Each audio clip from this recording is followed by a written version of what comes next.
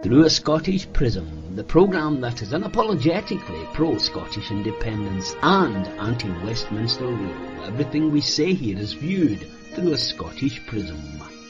Brought to you by Barhead Boy. Hi folks, welcome back to Through the Scottish Prism. I hope you and yours are well. It's been another hell of a week, lots to talk about. Firstly, just to say Lloyd again can't join us. He's still having some issues that he's at home that he's got to get sorted. And hopefully we'll have him back very, very soon. And wish him and his family well. This is the first this one, folks, because I'm recording this in Barhead, which is the first. I've not done it. Would you believe it? The Barhead Boys never recorded in Barhead. And here I am today.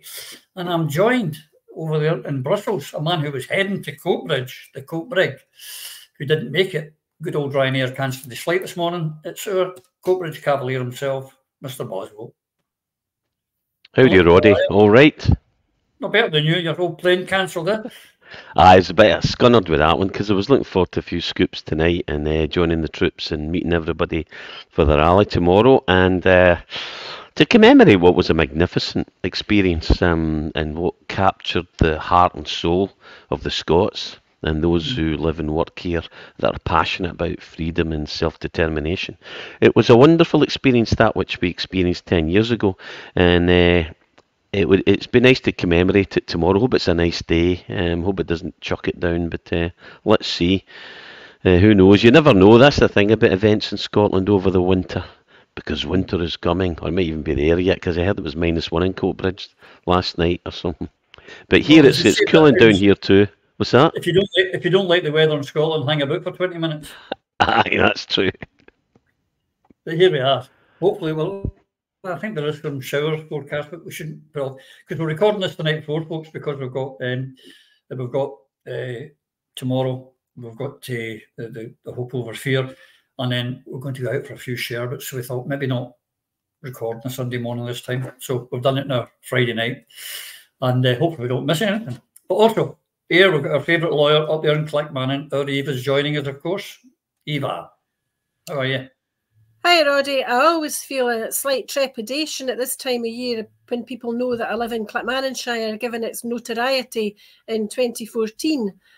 So I look forward to the day when Clackmannanshire delivers a resounding vote in favour of independence, which I think Clackmannanshire will do the next time there is an electoral event, and I sincerely hope that that is an election to the Scottish Parliament sometime before 2026. But I'm looking forward to our discussions tonight because there's been some monumental news for Scotland and in Scotland this week, some of it very good and some of it potentially extremely bad, but I hope that the bad news delivers the adrenaline and, quite frankly, the kick up the arse that a lot of Scots require to get themselves out on the street and get active and get politically motivated, get this independence show on the road and take our country towards freedom by the earliest, quickest route, because by God, that's what's needed. Indeed, and we'll talk about that certainly later in the show. But you know, the thing is, when we have the Tories in, we've got to get the Tories out, got to get the Tories out. The one thing I'll say for the Tories, they tell you they're going to screw us over before they come in, and they screw us over without a doubt.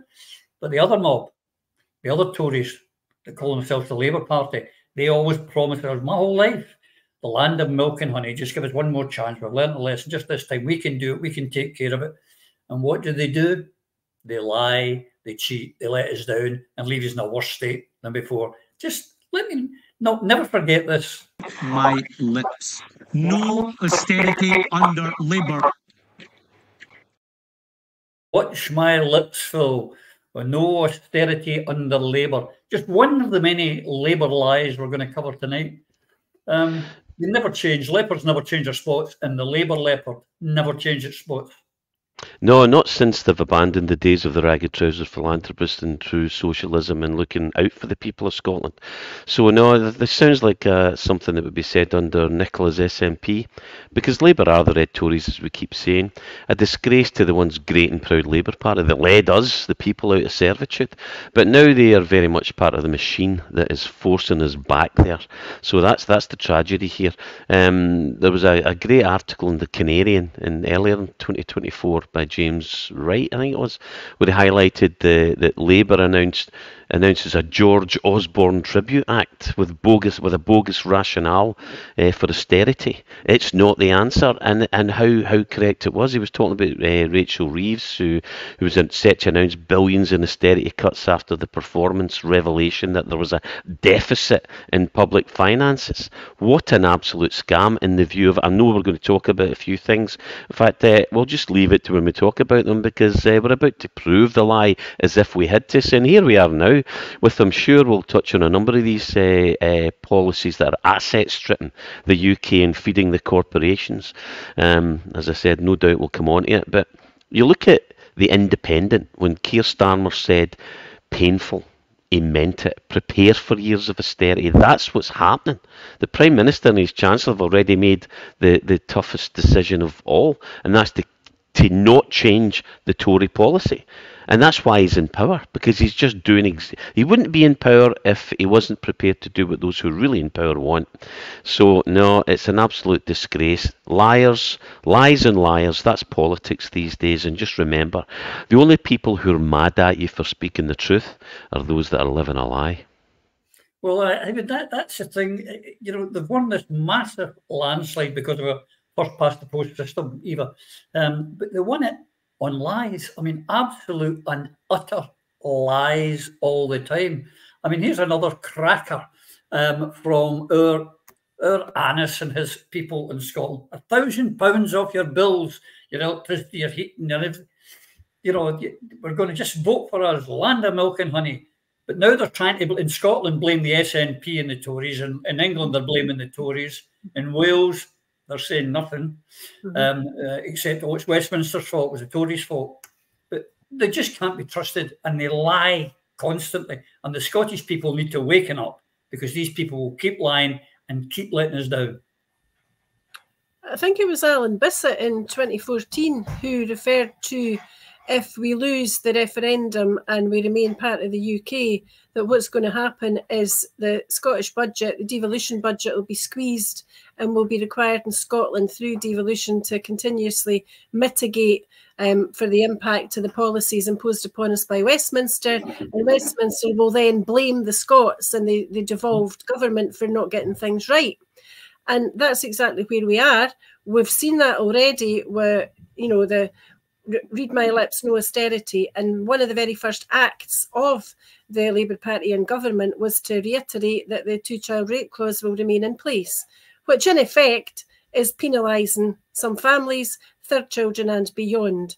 And it makes no sense, either economically or for humanitarian reasons. It is brutal and unnecessarily so, especially because we know that in Scotland, the population is not growing as it should, and we need bigger families. We need people to breed more than they are, and we should be encouraging people to have bigger families, because coming down the tracks is a demographic nightmare in the context of there not going to be enough folk to look after the likes of me and Phil in our dotage here in Scotland if we're in nursing homes, care homes, hospitals, because we need many more nurses and care workers than there currently are. The other issue, obviously, which is a political hot potato, are the winter fuel payments. So not content from, in effect, continuing the theft and the deprivation of children and women who were rape victims at one end of the spectrum, at the other end, Labour are, as we've said, removing winter fuel payments from some pensioners. How low is it possible to go? You know, read my lips, there'll be no austerity. What is that if it's not austerity? Because what we know is there are hundreds of thousands of pensioners throughout the UK who will lose that benefit, that money, and were entitled to receive that money. It made the difference for many of them between being able to eat and heat or having to choose one or the other. And what's of fundamental importance is that although pensioners are entitled to apply for pension credit, it is known that many thousands of them don't do it, they don't know how to do it, or they don't know that it even exists. And these people are losing out left, right and centre as a result of this decision made in Westminster. But it affects Scotland because it affects the Barnett formula, and it makes a difference to the money that's available within Scotland for the Scottish Government. So these are Labour lies, which will come home to haunt them, but at the moment they're trying to spin and obfuscate their way around. What was very interesting to see was that every single Labour MP elected in Scotland, I'm not going to call them Scottish Labour because there's no such thing, every Labour MP representing a Scottish constituency who went through those voting lobbies the other night voted in favour of the Labour motion to restrict eligibility for winter fuel payments. There was only 2 who didn't. They didn't vote against, they didn't abstain, they didn't vote because they weren't there. Ask yourselves why they weren't there. One of them was Ewan Steinbank from Falkirk. I think he, as the youngest MP sitting, the baby of the house I think he might be, he needs to explain why he wasn't there to vote. What was he doing? Because he should have been there voting against it.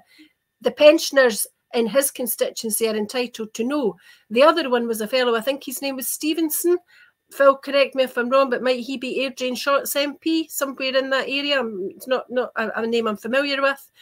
His constituents deserve to know too what his views are, because these are not times for weasel words. These are times when people have to stand up and be counted. So we saw 35 of them showing us the colour of their metal. We know the black harps that they actually are, because they're going to spin this as if it's somehow the fault of the Scottish people or the SNP, or that somehow there are resource issues that mean that we can't pay the money. We can't pay the money to the pensioners because it's a political choice not to do so, because pensioners in the main can't fight back, don't understand what's going on. So this Labour law, there's a couple of videos actually that are worth watching. Rachel Reeves, when she talks about the unforgettable scene of the pensioner with the purple fingers who was frozen, that she would never forget and she would do all her best to look after her. Rachel Reeves, the one that's taking the money away. And the other video is Keir Starmer from sometime last year when he spoke about his devotion to the pensioners who'd given a life of service to Great Britain and how they deserve to be looked after by, you know, the warm enfolding embrace of the benevolent union. These people are not fit to govern, because if they lie and they take money away from raped women, children and pensioners, what's the next step going to be? When are they coming for the likes of us? Exactly. But this is it, they lie. Now, everyone goes on about, oh, Boris Johnson was a terrible liar. I tell you what, Starmer outlies him. And that's saying something when you're a bigger liar than Boris Johnson. And as Eva said, folks, they're trying to blame the SNP in Scotland. I'm no lover of the SNP, as you all know, watch this programme regularly. But fair's fair. This is not their doing. But here's Starmer, and thanks to Alba for this little beauty. Yeah, he pledges to save hundreds of jobs at Scotland's last oil refinery. Grangemouth, Scotland's only refinery, confirmed to close. Yet another lie, along with their pension ones. Everything is just a lie with them. And we're going to go through this all the time in tonight's show. The Grangemouth and the pension. The pensioners getting hit, Phil. That's what they're doing. They're lying all the time. Absolutely, and I know this is something that Eva's extremely passionate about, given that it's right on our doorstep.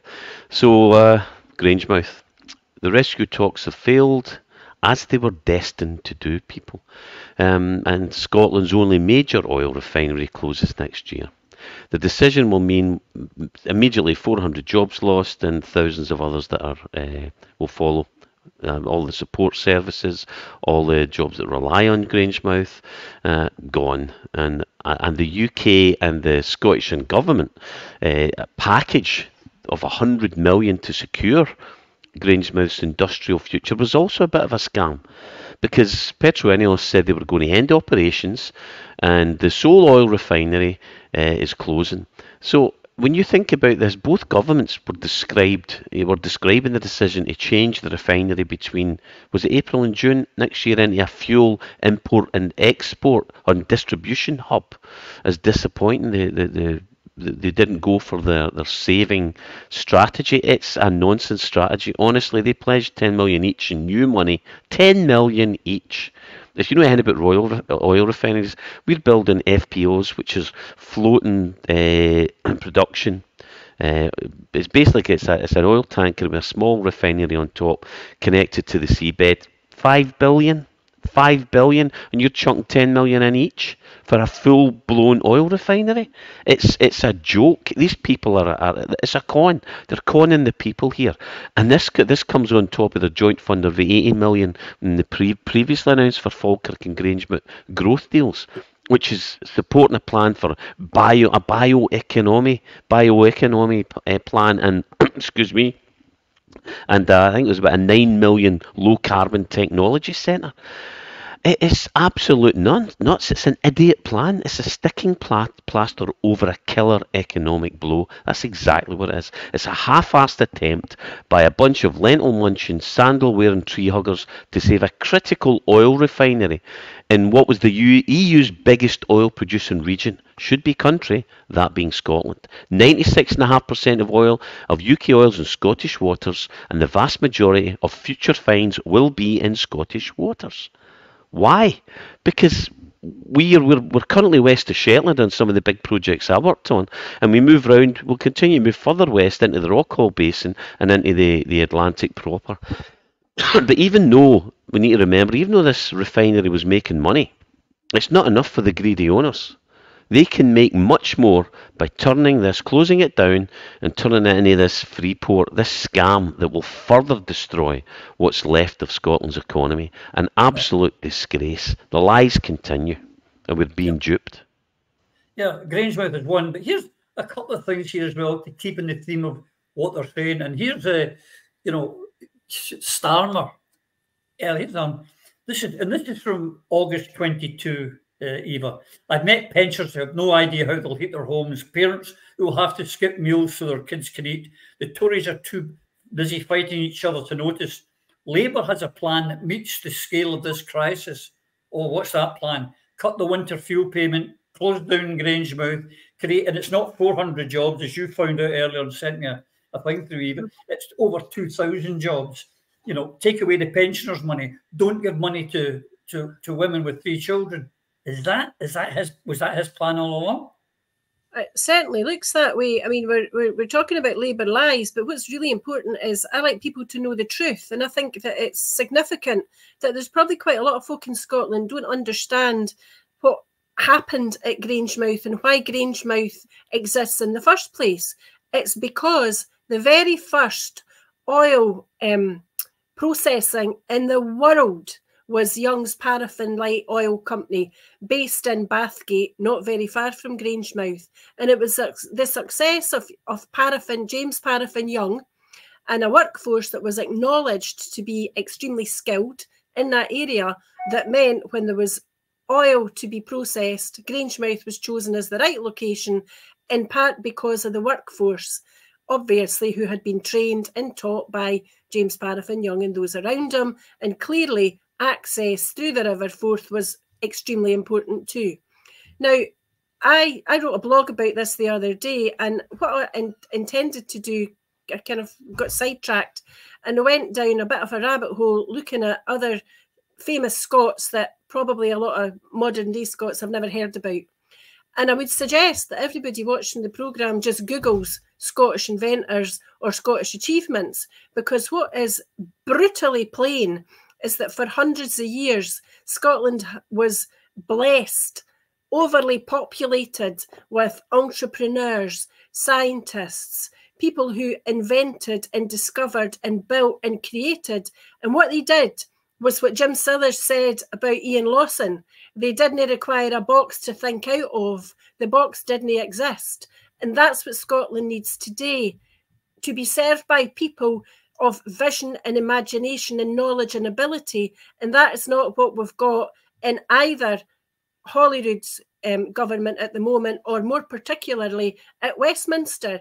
There is no vision, there is no imagination, there is no courage. There is a series of sound bites, and particularly from Keir Starmer, what you've got constantly is something that's said for expediency, as if he's made it up on the hoof, a couple of lines, and he's out the door. And before and after his speech, all of his lieutenants, all of his trustees are repeating his words like they're some sort of fantastic, powerful, all-consuming, omnipotent mantra. When the truth of the matter is, it's like the Wizard of Oz. At the end, you pull back the curtain and there's a wee guy sitting there absolutely clueless. because what Starmer's doing is not delivering a single socialist-minded policy. Not at all. He's called a red Tory for a reason, and he's worse than the blue Tories because he is utterly dishonest.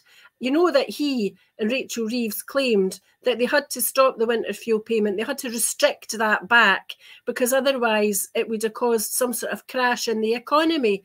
What kind of utter guff is that? They've paid far more or pledged far more this week when David Lammy visited Ukraine towards Ukraine, in addition to what's already gone, than it would have cost to keep the winter fuel payments as they were. So this is about priorities. It's about what he thinks he can get away with. I mean, a really scary thing is Starmer's not even in the UK just now. He's in Washington, D.C. for a meeting with Joe Biden. Who in their right mind bothers their backside speaking to Joe Biden just now? There's no point. The guy doesn't know if he's up or he's down. And he's not going to be in his job for very much longer. He has no influence. His intellect is very badly damaged. But Starmer's over there meeting somebody. And what he's meeting them just now about is making decisions about things that are going to happen in the next few weeks because Biden's out of a job within a couple of months. So Starmer is very much one worth the watching because he's allied himself completely and totally with the Americans. And that, for the UK and for Scotland particularly, is very bad news. Yeah, it's very scary news, and we're going to come on to that because actually all this could be quite irrelevant. We could all be toast. We could all be nuked in a few weeks with the way things are going. But a couple of things here on our Labour Chancellor. And here's an absolute cracker. You know, we can't pay anything to the pensioners and the poorest in our society, but she claimed £4,400 in energy support before she axed the fuel payments to fill. Is that a bit of hypocrisy? It just sums up the Labour Party and their dishonesty. Yeah, and the ensuing fallout is obviously pricking the conscience of at least some of those Labour representatives who remember what Labour used to stand for, because the fallout from this winter fuel payment has been pretty deep and pretty serious. And the other thing we should remember, and all these cuts and all these problems we've got, the money that Scotland gets for its annual budget is only a return of part of the money we pay into the Treasury, and it's reduced in real terms year after year. But here we are. They're not only skimming off the top for themselves, they're cutting essential payments to people while austerity continues to crank up. It's absolutely appalling. I mean, this is how devolution is destroying Scotland, and the foolish Scottish government that continues to play the British game. We should be fighting Barnett, we should be fighting fuel poverty, we should be fighting Jers. But no, there was a good article in the Financial Times, I think it was Anna Goss and George Parker, and they were talking about the Labour pressured one of their MPs to withdraw a motion on winter fuel payments. It was Neil Duncan Jordan's petition calling for a delay to ending the support for pensioners, and the whip acting for Keir obviously pressured the new Labour MP to withdraw a motion brought into the House of Commons that calls for scrapping the winter fuel payments. And that would be the absolute minimum you should be doing, is to rethink this and look at the impact it was having. And this was some conscience from within the Labour Party. And what happened? Of course, the whips stepped in, and the guy was put under massive pressure. Okay, that's their job. But the bottom line is, the scrapping of the winter fuel payments for pensioners is the disgrace here, an absolute disgrace. And for me, this is just another sign that these lies will continue, that Labour have got in based on lies, and we're going to continue to suffer, and the Scottish people and the most vulnerable in our society are the ones that are going to pay most for it.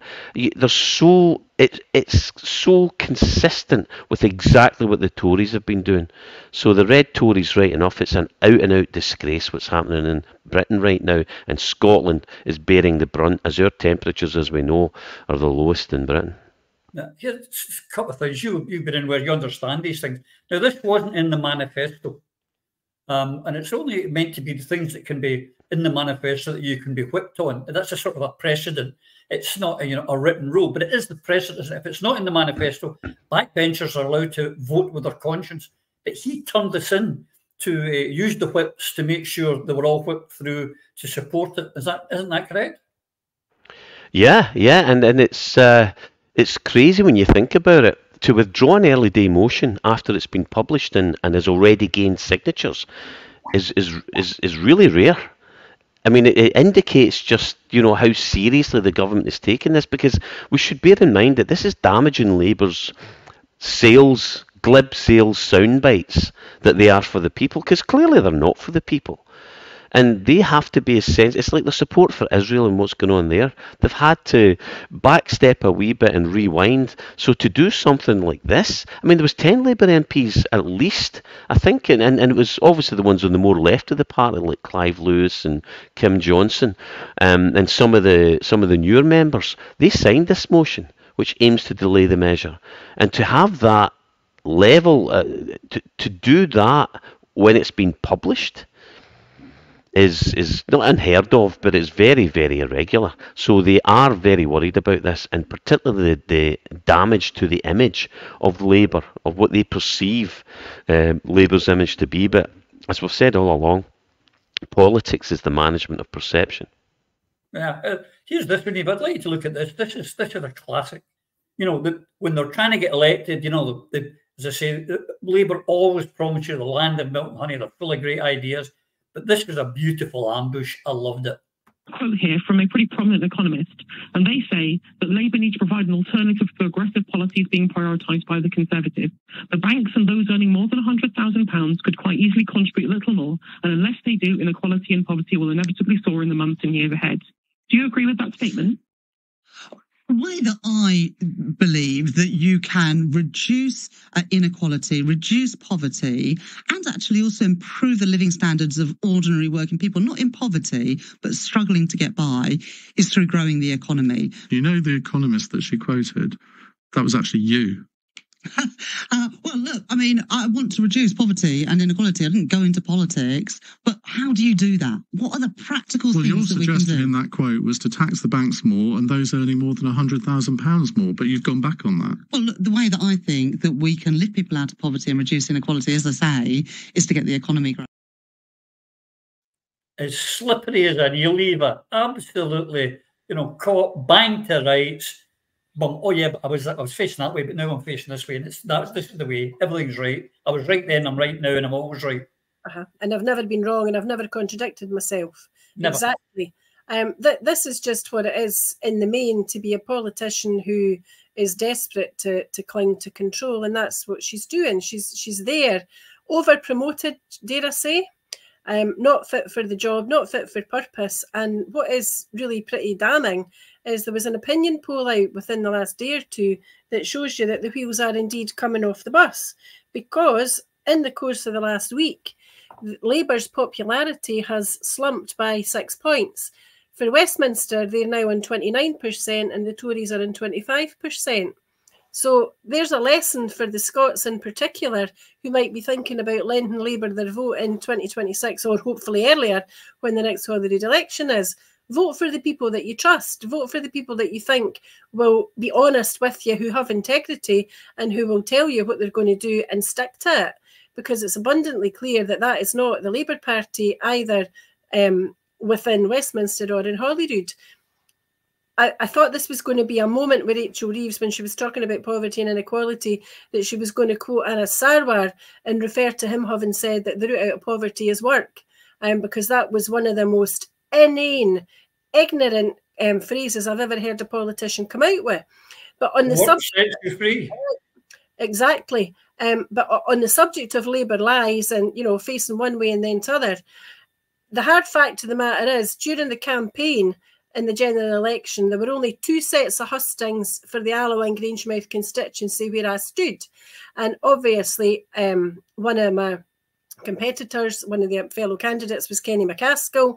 It was a delight to listen to Kenny being passionate, fired up and speaking absolutely from his heart and also from his brain with that massive intellect, talking about the economy, Grangemouth, its importance, fuel, how much is coming out of the North Sea, why we need to keep it in Scotland, how it is that talking about closing the Grangemouth refinery is indeed a national disaster, and it is, vandalism writ large. But while Kenny was making those speeches, and every eye, every ear in the audience was upon him, and people were rapt, engaged, listening to every word, Brian Leishman, the Labour candidate who became elected and is now my MP, he was there saying to folk, well, I'm part of a great big party. You're not wanting to be voting for, some almost, he didn't use these words, but he meant almost an entity like me who was an independent, or Kenny who had, a smaller party that he was representing in Alba Party. Vote for me, I'm Labour, we're big shots. You're better being a supporter of the big boys because we're the folk that can deliver the goods for you, because voting Labour will keep Grangemouth open. Well, read my lips. Voting Labour is clearly not keeping Grangemouth refinery open, and it's perfectly clear that Brian Leishman, as the local MP for Grangemouth, does not have the ear of any of his bosses, because if he did, the press releases that are being made now by Labour in Scotland and Labour at Westminster are not talking about retaining the refinery. They refer to a just transition. They refer to their hearts are with and their thoughts are with the workers, and it's 400 jobs and we'll do the best that we can, because they lied when they said voting Labour keeps Grangemouth open. Voting Labour never did that in Bathgate, and never did it in Linwood. It didn't do it in all the places that the Proclaimers sing about, and it never will, because Labour is a unionist party and their hearts lie firmly in Westminster within the union. That's why they lie. Indeed. There's 6 refineries in the UK, folks, 5 in England. They're all getting upgraded to make up for the slack that's going to come from closing down the one in the oil-producing part of the United Kingdom. The only place that produces the oil is getting closed. Disgraceful. But on these 2 themes, Phil, here's one. They're trying to make it sound like a household budget, and you've got to make your ends meet. As we know, that's when it comes to countries. That was something that Thatcher started, trying to pretend it's like a household budget. It's a nonsense. But on that theme, here's this.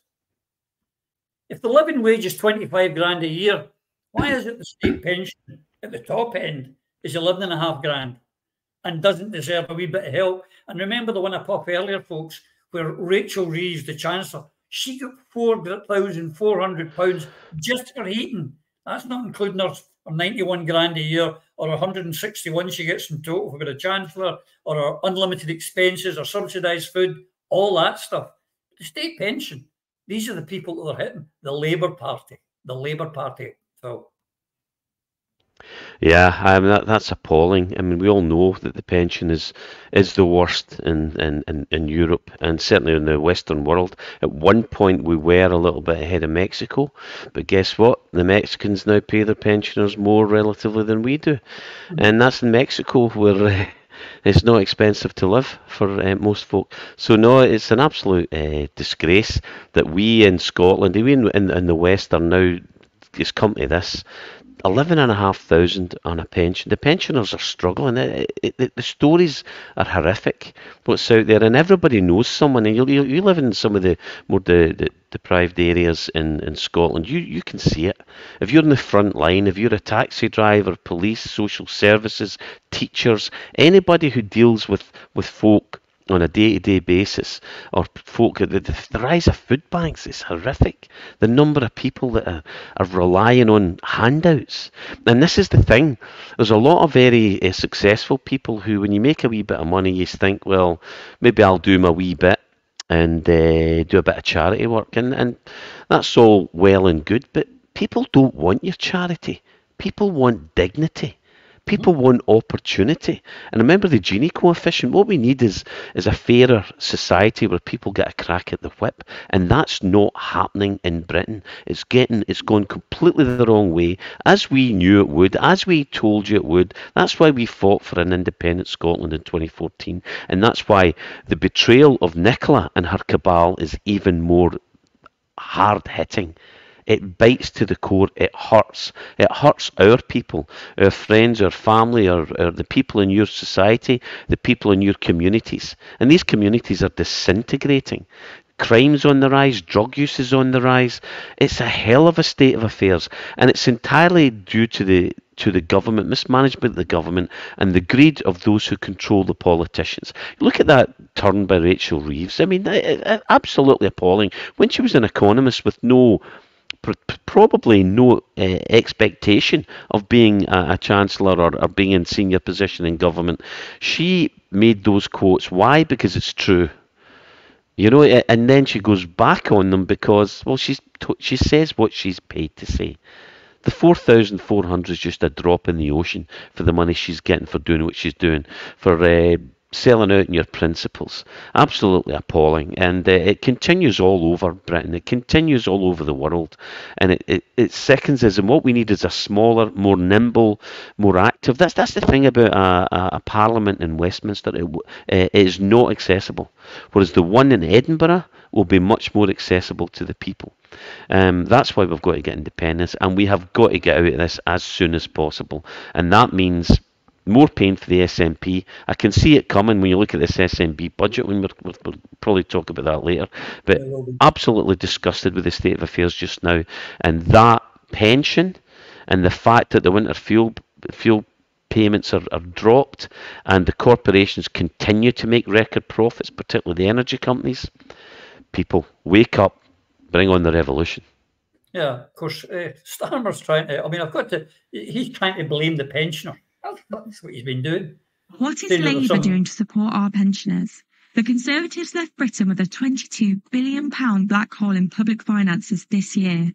That's why the Labour government is taking the tough decisions now to fix the foundations of our economy so that we can rebuild Britain and make every part of the country better off. But this Labour government will make sure that no one is left behind. That's why the most vulnerable pensioners will still have access to the winter fuel payment. And the government is working closely with charities like Age UK to make sure that everyone has access to the benefits that they're entitled to. In the coming years, pensioners will continue to see their pensions increase as part of the Labour government's commitment to the triple lock. The triple lock means that pensions increase by £900 this year alone. The Labour government will always be honest about the public finances, but make no mistake, the changes made by this Parliament will make people across our country better off and fix the mess the Tories left behind. That is an absolute load of lies, because only certain people are going to get the 900, and they're trying to make out, oh, well, we're giving you this pay, not till April, not till after the winter. Not till after the winter. And there's a report out where they say up to 4,000 pensioners could die this winter, and they know it, they were told it. But here's the other thing, Eva, on that, where they're lying about, oh, no one's getting left behind.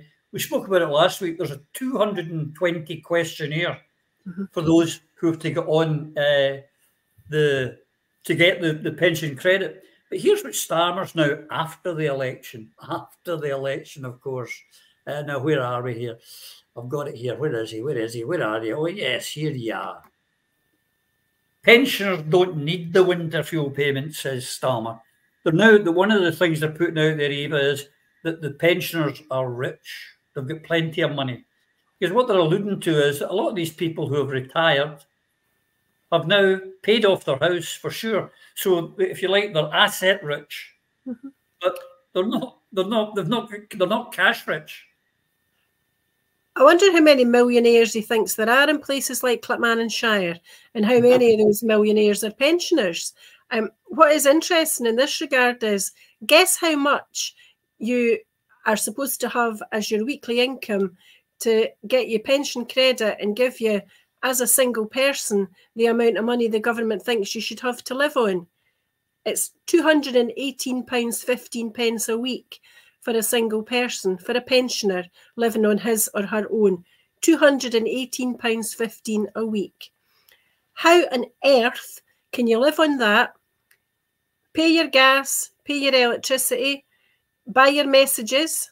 Maybe you need a pair of shoes, a couple of pairs of socks, a warm jersey. Maybe you need to buy household goods. Maybe you're needing pots and pans, all this sort of stuff.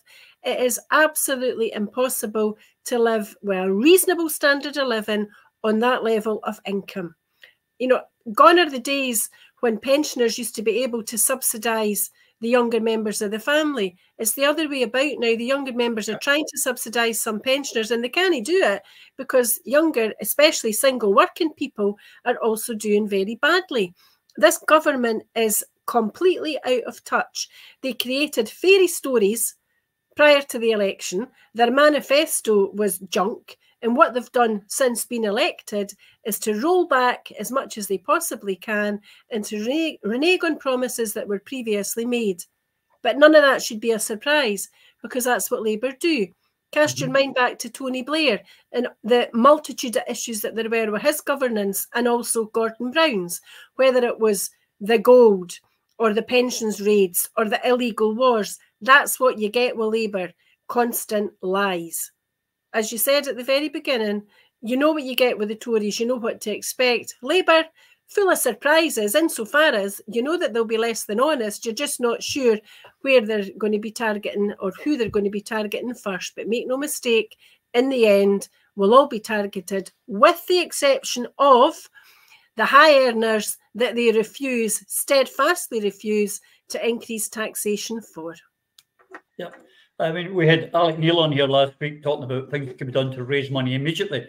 The TUC, the lady from the TUC, was talking about, you know, taxes on the 1%, which would get rid of the black hole overnight. Just raising a 1% increase on the top rate would get them. But no, they won't do that. But this is what you alluded to there, the cut to the winter fuel payment could kill. And it was under Labour's own research, Phil, that 400 pensioners will die. But they did it anyway. Yeah, 4,000.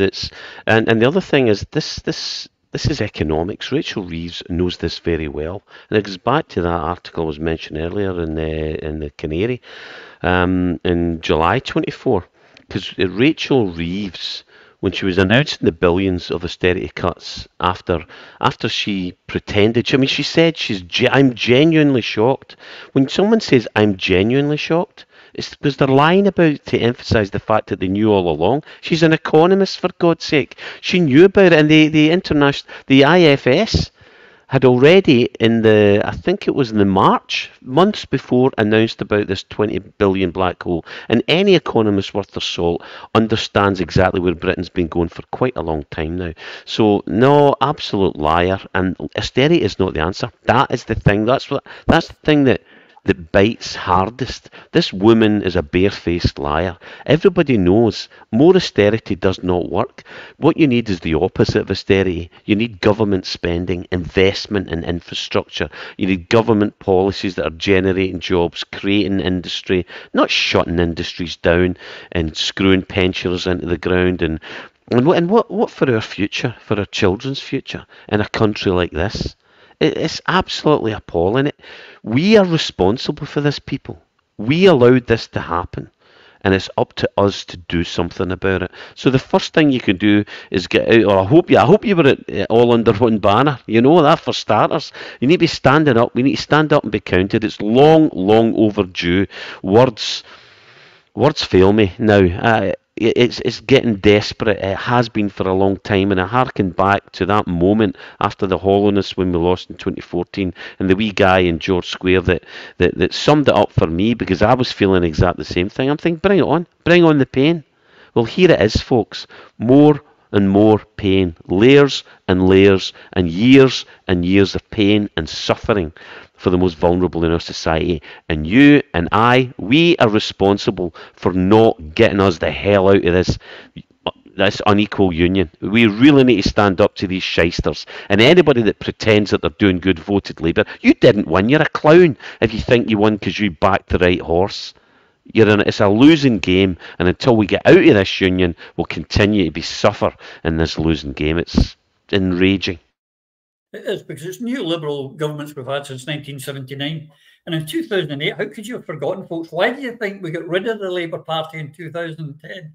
It was because the crash of 2008, Gordon Brown, as the Chancellor, a history graduate who was held up as some sort of financial genius. He was a history graduate. He had no background in finance, and he screwed us over. The bankers were still paying for it. And every year since then, the Holyrood budget in real terms has been cut and cut and cut, and they'll keep cutting it. And they're making an industrial wasteland. But what they won't do, Eva, because they can find money for things they love. Now, here's a picture of two warmongers. Lammy, the man who received £70,000 of a donation from an Israeli lobbyist, and Anthony Blinken, who has an Israeli passport as well. They find money for Israel to kill children and women and innocents in Gaza. They've just given another 600 million this week, over and above the 3 billion they've already given to Ukraine. They can find money to kill. It's the old story. They can find money for bombs, but no the bairns. Prior to Tony Blair's government, that's not something that you would tend to say very often about the Labour Party or a Labour government, but it seems to have become second nature for them. I'll tell you something, David Lammy is an international laughingstock. I have absolutely no faith or confidence in him whatsoever, because remember, he's the guy that said men can have ovaries and cervixes and what have you. So thankfully, there's been some events this week that have discredited that opinion. But, you know, this just goes to show what the priorities are. And it's what I said earlier. Priority for Keir Starmer at the moment is to be in Washington speaking to Joe Biden and others around him. They still have this imperial attitude. They think they're a big shot in the world stage. And this is one of the reasons why they don't want to let go of Scotland, because they can pretend to be a big shot with nuclear weapons on the Clyde. Because I'm damn sure when Scotland's independent and those nuclear weapons are no longer there, they're not hugely likely to be sailed up the Thames to be parked outside the Palace of Westminster, are they? And they're not going to be housed down in Portsmouth or Plymouth or wherever else. So for that reason alone, for sucking into the Yanks in respect to the nuclear deterrent, they want to hold on to Scotland. They don't want to be diminished internationally by losing the Northern Outpost. So this performance internationally, it's not about what's best for the people of the United Kingdom. It's not about what's best for the people of Ukraine or Russia or Palestine or Israel. It's about reputations and performing like, you know, almost like strutting peacocks, wanting the attention of the world to be upon their eyes, when they should be at home looking after the people that elected them to do a job. And the job they were elected to do was to deliver on their promises. It was about no more austerity. It was about social policy and social welfare, redistribution, egalitarianism, all the buzzwords that were in the manifesto of the founding fathers of the Labour Party. And they're wheeled out prior to every election and forgotten about immediately afterwards. I think that they might be in government for a while, but they will eventually lose and they'll be in opposition for a long time again after that. But in the meantime, Scotland needs to do what we can to get the hell out of there as quickly as humanly possible. And, you know, in that regard, I really enjoyed last week listening to Alec Neil talking, because he was very constructive about what could be done. Obviously, particularly about the economy and housing and what we can do in Scotland with the budget that we've got, albeit that it is a constrained and a restricted one. And there are lots of things that the Scottish Government can still do, because we need to get back to competent government in Scotland so we can prove to the people of Scotland that we can govern ourselves, albeit that our purse strings are controlled from Westminster. So John Swinney's got a bit of a battle in his hands in that regard, because the economic advisors around about him and the people in his cabinet that are supposed to deal with the Scottish economy are probably not playing one entirely complete deck. So I would suggest that it's high time that John looked around himself and he took advice, especially this week, from Alex Salmond and Kenny McCaskill, who know about energy, know about Grangemouth. Alec kept Grangemouth open twice in the past when there were issues there. Kenny's got the facts and figures at his fingertips. He should speak to Alec Neil about the economy and about housing. He should speak to some medics about the NHS. And he should almost create a cabinet of advisors that borders upon being like a government of national unity, a sort of coalition of the men and the women who might be in the grey coats or the grey kilts, but they know what they're talking about and they've got expertise and knowledge that can be put to good use in Scotland, because for as long as we're thrilled to Westminster, life in Scotland is only going to get worse, unless and until we've got good people with knowledge and power and understanding actually standing up for us and delivering what the people of Scotland need and deserve. I agree with you. I don't think the union's ever been weaker. And if we could get united, the Scotland movement, we could be out of here. Because I'm going to come on to it a minute about the SNP losing a couple of votes and it could trigger an election. We're going to come on to that in a minute. But I'd like to round off on the Ukraine, and because none of us might be here in a few weeks, Phil, because Lammy, one of the reasons Stammer's in over talking to Joe Biden is I'm here to see Joe Biden, and Joe Biden going, yeah, me too, who is he? I mean, this guy is, God love him, he's not right. But they're talking about these missiles. They want to allow long-range missiles. Now, Putin, who doesn't bluff, has said that will be a red line.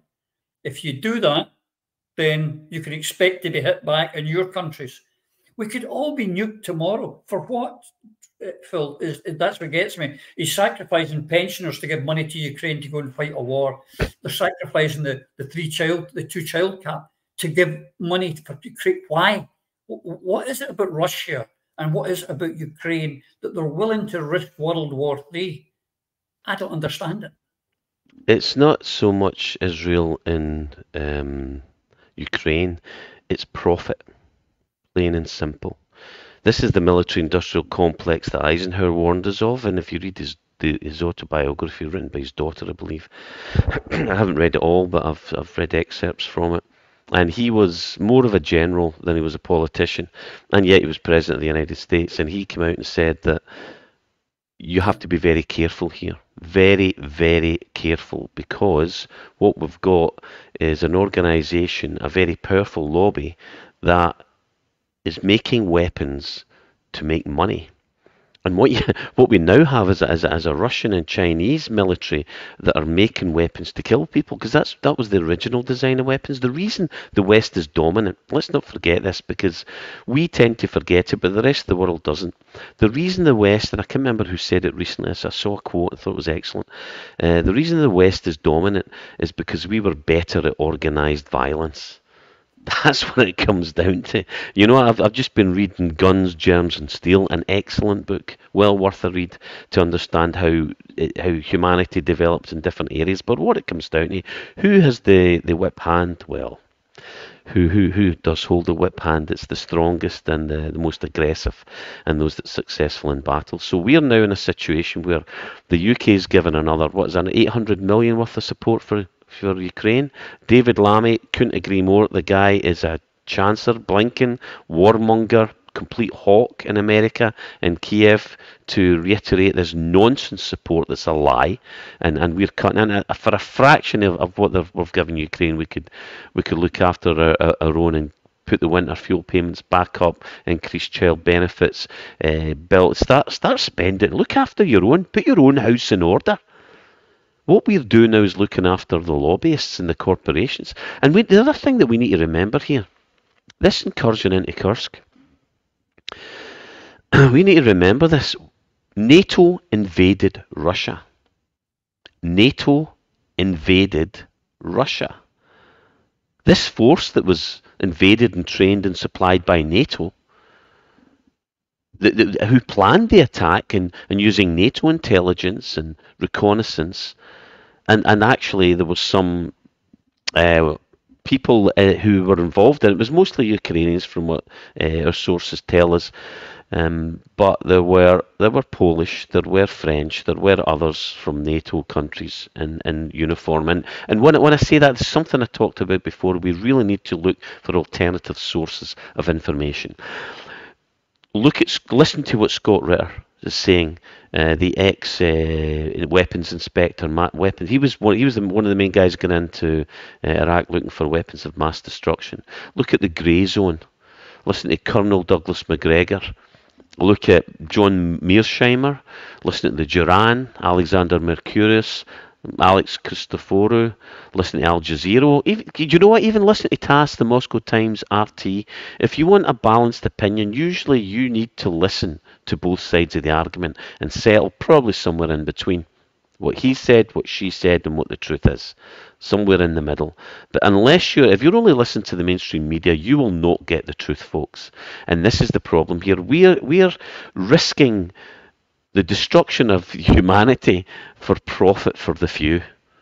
And what is being done in your name, you need to wake up. You really need to wake up. What particularly what's happening in Ukraine is very, very dangerous, but Israel as well. Israel well, you know, it's a shame Lloyd's not here. He could give us a far more detailed insight of what's happening there. But honestly, folks, we need to pay attention to those who are not mainstream and check out your sources. Read and listen to the alternative view. There are other opinions out there, and you need to consider them both. And I have long since stopped believing the Western mainstream media because it's lies, and we are risking the death of the whole planet. It's absolutely horrific, and we need to wake up. And the people who start the war, they've got nuclear fallout shelters. Although I don't know what they're going to come out to if this all kicks off, but they'll be safe in their shelters while you and your wife and your children and your grandchildren or whatever are fried. That's what these people are doing. And for what? For profit? For money? Because there's no sense around it. There's no sense around to any war. You have to negotiate. And the aggressor, we're not the good guys. We're the aggressors. The West are the aggressors. That's a fact. But anyway, I think we need to get out the British Union. We all do in this show. But I'd like to come on to that in a minute, because I would like to talk about the votes that the SNP lost this week. But before that, Eva, I'd like you on this, because this is one of the reasons why the SNP is in such a bloody mess, because they stopped working on independence and worked on the woke nonsense. But it's coming home to roost. And here this week, a statement from the Rape Crisis Centre Board have decided it's time for a change of leadership. She stood down, it stood down. He should have been fired. He should never have had the job in the first place. You know, if he has got a penis and testicles, he's a man. It doesn't matter if he's wearing a sari or whatever he is. He was a man. He should never have had the job in the first place, should he? Not at all. He lied to get it because he didn't disclose that he was male. It would have been abundantly clear to those who interviewed him that he was male. It's abundantly clear to anybody that's ever met him that he's male. And the fact that there are innumerable press releases still referring to him using female pronouns is absolutely pathetic. We should be telling the truth. You know, the minute that we walk away from truth and we deal instead in fantasies and fairy stories, the game's a bogey. And it's been a bogey for several years as the result of this ideology. And I cannot for the life of me understand how it was that otherwise sensible, intelligent people were so very badly captured. Nothing will ever enable a human being to change sex. It is not possible. It will not happen. Everybody knows this. The men who say that they are trans women know that they are men. They insult us by using phrases like live as a woman. It is pathetic. It is wrong, and it has no place in political discourse. What we ought to have done instead is roll back right to the very beginning of this ideology and been able to say, hold the bus.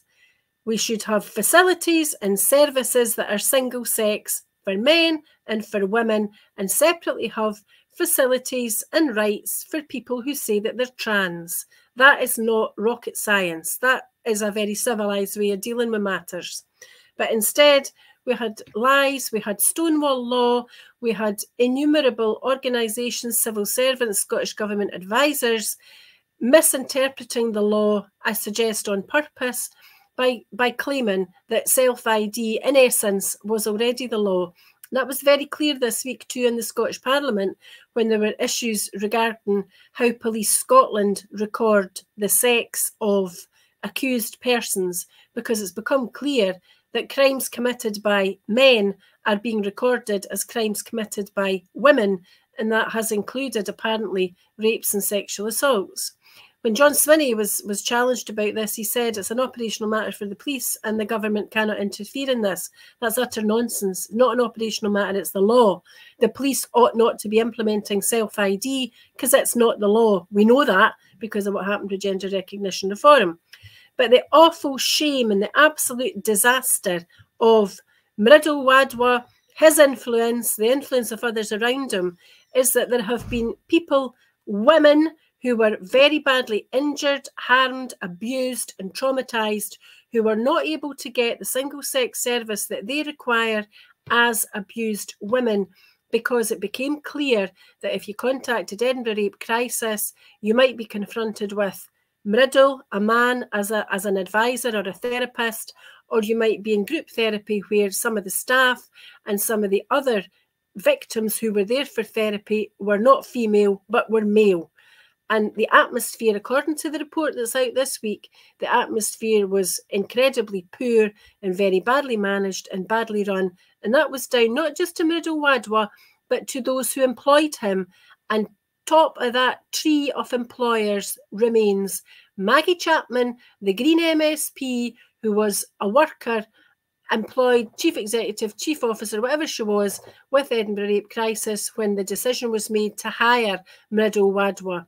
So Maggie Chapman, I suggest, is not fit to be an MSP. She ought not to be in Holyrood, and she certainly should not be part of any government of Scotland in future. Yeah, you've also missed out Nicola Sturgeon, who very much was a sponsor of this guy and who promoted him and who took photographs for them and was happy to hold him up as some kind of object to look up to. So she's also guilty. Mm-hmm. But that's the point here. Everyone I've met, the strongest friends, people who are fighting for women's rights, no one's saying you shouldn't be allowed to be trans. Everyone's saying the same. I say the same. If you want to dress up and call yourself Shirley, go knock yourself out with that. People of age, do what you like, but don't expect me and the rest of the world to say, yeah, you're a woman, because you're not. You're a guy. But if you're happy doing that, it's just like if you've got a religion and it makes you happy, I'm happy for you. Don't force it on me. I'm not going to admit to it. And that's the problem. And that's what's brought down the SNP, Phil. Now, I go back to what I said earlier. We're running out of time, but the union has never been weaker. We need to unite. We need to get out before there's a nuclear war, before pensioners start dying of cold, before we lose our refinery, before we lose all of our oil, and then they'll come for our water. Then what will they come? Once they've got our water, they can start making whiskey and call it Scottish whiskey and steal it as well. So, folks, we need to unite. That's exactly the key, isn't it, Phil? We need to unite. And hope over fear is a good place to start. Oh, 100%. That's where it belongs. The unification that we've talked about for a very long time. And unfortunately, the great thing about 2014 is it was every stripe was represented in this wonderful movement, the Yes Movement, and we were tolerant of each other, and that is no longer the case because we've been infiltrated. The SNP, or champion, has been infiltrated. It wasn't difficult. There's so many half-wits in the SNP, and when you become a very powerful organisation, I would not have been an MP if the prospect of winning Coatbridge was seen as real. I would not have been, because that would have been reserved for someone who was in the club. And the reality is that's how politics work. I wasn't used in oil and gas, even though I had more experience than everyone else there put together, or construction, although there was another good engineer there. We didn't use those who they didn't know and trust. Even though we knew more about the subject, if you weren't trained and you weren't ready to speak what they want you to say, then you weren't put into power or put in any position where you might embarrass them. Now, I'm okay with that up to a point, the unification, but what I'm against is us continuing to fight a losing battle. And we're getting to the stage where it will be it is now, I believe, almost impossible to balance the budget in Scotland. You cannot continue to take less and less money in a world of increasing prices and make sense of it. Yes, some of the stuff that Alex came out with last week, Alec Neil came out with, was very good, and the stuff that we've talked about, we know we do need a competent government, but the focus has got to be on the unification and escaping from this union. I mean, the Edinburgh rape crisis is it's just one more example of it. I mean, some of the statements when I read this were horrific. The charity paused new referrals to the centre and said it was extremely concerned that women-only spaces had not been provided for 16 months. In a rape crisis centre? You complete morons. How would you feel? As I know this is something that I know we're all passionate about. It's an absolute disgrace. And there's something else that stuck out to me for Women Scotland. which has campaigned against changes to transgender rights. And yeah, and I would echo what you said, Roddy. We support transgender rights. There are genuine transgender people out there who and it's a hell of a thing to go through. But there's also people who are preying on these stupid laws, and that's what we're trying to protect. But for Women's Scotland, they campaigned against changes to transgender rights. They accused the board of ignoring its own culpability, and that's something Eva touched on. They have to be held to account, and they, it's like even when a Conservative MSP, Sue Webber's quoting, and her quote I'm going to read. While the ERCC board have been forced by the independent review to accept that a change of leadership is necessary, the perfunctory apology in their statement suggests they still don't grasp the magnitude of the offence and upset they have caused. Horrific, absolutely horrific, and that's just a list. We haven't even talked about the SNP budget. There's so much to be going on here. There's so much going on here. The unification is critical. These clowns in the SNP still represent what most people think or assume to be the forefront of the independence movement, and that has been a massive problem for us. They've not destroyed it. They've given the unionists an open goal to criticise independence and to say it can't work. Because when you get idiots like everybody since Nicola and everybody in that cabal needs to be removed. We will do that list. They will get removed. They need to be banned from politics, or certainly put to the back row. Go earn your stripes again. Go out there and fight for independence. Get off the gravy train. In fact, we need to rip them off the gravy train and deconstruct the SNP and rebuild from the. There's a line from Kipling. It would be. I wouldn't say this could be very wrong this could go very, very wrong for the SNP the way things are going. If they're forced to call an election, they will be decimated, as I sadly believe they have to be bankrupted and deconstructed so we can oust the remaining shysters and rebuild the SNP for the people, or anything else. Rudyard Kipling's If springs to mind. Watch the things you've given your life to broken and stoop down and build them up with worn out tools. That's what we've got to do again, sadly. The one thing that got me quite some time ago, and it's men, don't care if you're wearing lippy dresses, no, I'm living like a woman. Men have never had to cross the street because they see a man coming, worried, changed their route home, felt that fear. Men, we don't experience it. We don't feel those things. And I'm sure Eva could do a whole programme and all of that. Easily. But just a couple of things, because this week, Eva, as well, because we're running out of time, the SNP suffered 2 defeats, one on bringing back in the rail fares, the prime rail fares, and also on school meals for the kids. Now, there's politics afoot. Labour smell blood. They want an election. Yep. These losses are going to continue. They're going to keep losing votes. There's no doubt about that. It's abundantly clear because of the parliamentary numbers. But one of the big issues here is that their competency is in question. And a competent government would not have lost these votes because they would have run a budget competently, like Alec did when he ran a minority government. And to give you an example is the Wind Fund. Shona Robson has had to admit that she's dipping into the money from the wind auction, which should have been a wind fund like the oil fund that we should have had, like Norway's got. And when you look at the detail of the wind auctions, as we've said so many times before, those were reverse auctions where they fixed a maximum price as opposed to a minimum price. And there's a good item, a good paper out this week from the Commonweal who analyse this and say that if Scotland had behaved in the same fashion as they did at an auction in New York, the ScotWind auction thus far would have brought in £16 billion.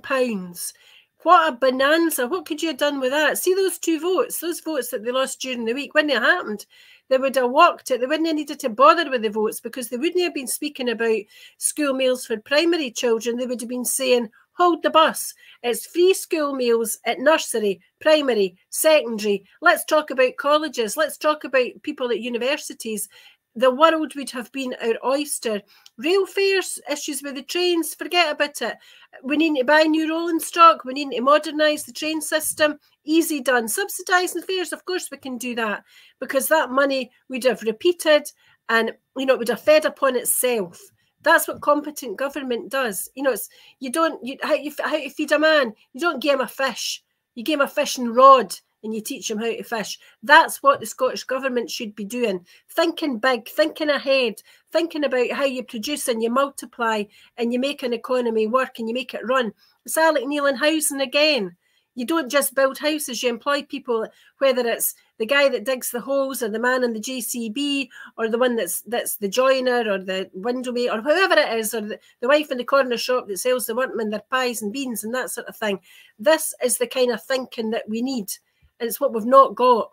So I'm not sorry that they lost these votes. They're symbolic anyway. But they need to waken up to the fact that the SNP were supposed to be the vanguard of the independence movement. They were the cream of the crop. They were the freedom fighters who were out there destined to lead us into what should be our promised land. And instead of that, the movement's hearts have been in our boots because we've been betrayed over and over again, particularly in the last few years. We can turn all of that around by reinstating competent government and giving people hope that is tangible, where you don't just say to them, jam tomorrow, you produce jam today and you prove that you can create jam tomorrow. That's what Scotland needs. And it's needed it for a long time, but it needs to be delivered now before we lose so many more people that are living on the fringes of our society, because the 4,000 pensioners that will die this winter, unfortunately, is the tip of an enormous iceberg in Scotland, particularly with drink, drugs, suicide, mental health, deprivation, health inequalities, all the stuff that we speak about day in and day out. And it needs sorted because it is unnecessary. Yeah. John's going to call the Constitutional Convention next week and get everybody in. And until we see you folks, you and yours, please take care.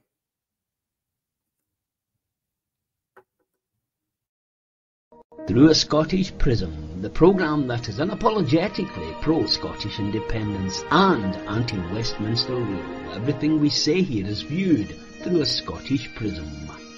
Brought to you by Barhead Boy.